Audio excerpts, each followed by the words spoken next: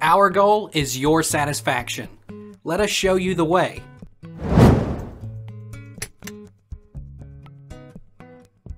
What temperature does a cooked turkey breast need to be? You'll need a meat thermometer to make sure you cook your turkey to the right temperature. Insert it close to, but not touching, the thigh bone. If it reads 180 degrees Fahrenheit in the thigh and 170 degrees Fahrenheit in the breast, it's done and ready to serve. Do you cook a turkey breast at 325 or 350? What temperature to cook turkey breast? The best oven temperature to cook a turkey breast is 350 degrees. But 325 degrees can work, but it will take a bit longer. The skin will not be as crispy and potentially can dry a little more.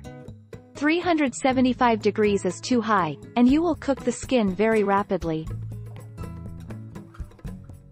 How long do I cook a butterball turkey breast? Roasting time is 1 1/4 to 3 hours.